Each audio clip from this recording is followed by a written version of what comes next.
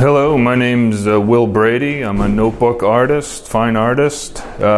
Basically work in notebook form because it's easy to carry around. I bring it in my car, I bring it to the beach, I bring it after work, everywhere. They're basically memories and ideas that I have, a lot of words, words.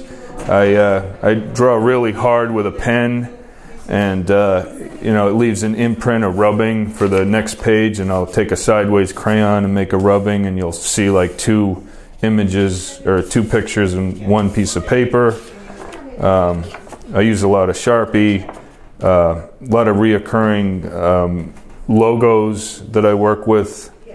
I was born in 1980. I was a child during the 1980s. A lot of themes from toys from that period, and I work in notebooks and I cut them out. When I get a stack this high, I'll take an X-Acto knife and go through and just find little images that I like or little pieces of color that work in little squares, and then I paste them on a collage form. Here's two examples.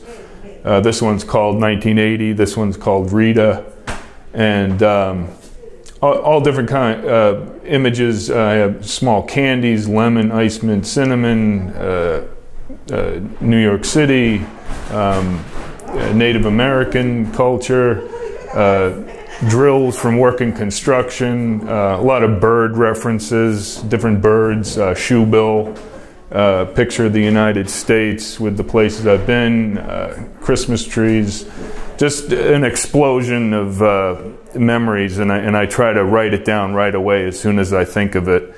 And the concept of control, maybe a leash on a dog, a lighthouse versus a windmill. And this was another one I did on notebook paper with lines in it. And I just, I bought a glue stick and pasted them all together. I like, the composition just comes out the way it comes out. I just try to be very aggressive with it, and with the cutting out the different pictures. And I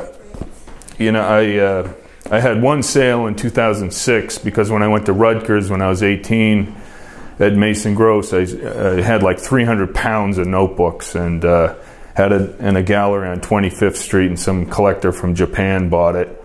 And I have no idea where it went or who that person was. It was kind of like a mystery.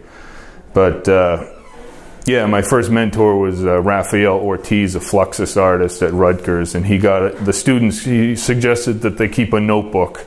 So I took off from there. That's all I did from 98 to 03 down at Rutgers was these notebooks. And recently I decided to, get an X-Acto knife and cut them out, and thus the collage form. And it's my style. It's how it comes out. I just, the idea of practice. I practice every day at it. I just come up with new faces. They're almost like stick figures, but they represent a person, and that's the main thing. The concept of daily life, dealing with different people in your life, having a network of people. More color. These are a lot of spoken word. I'll just poems, more poems. These are more Saddle River, New Jersey. I love Saddle River. That's one of the towns I live near that I admire. Motorcycles, different. These are more logos, faces, a lot of faces. Ball fields, cars, months, dates, prayer beads, more bleed through. This is an example. You got the motorcycle, and this is a good example of it. But I work on these every day, and mostly in the morning and in the evening. But I have to go out and work and get inspired, and then when I come home, the work usually is pretty good.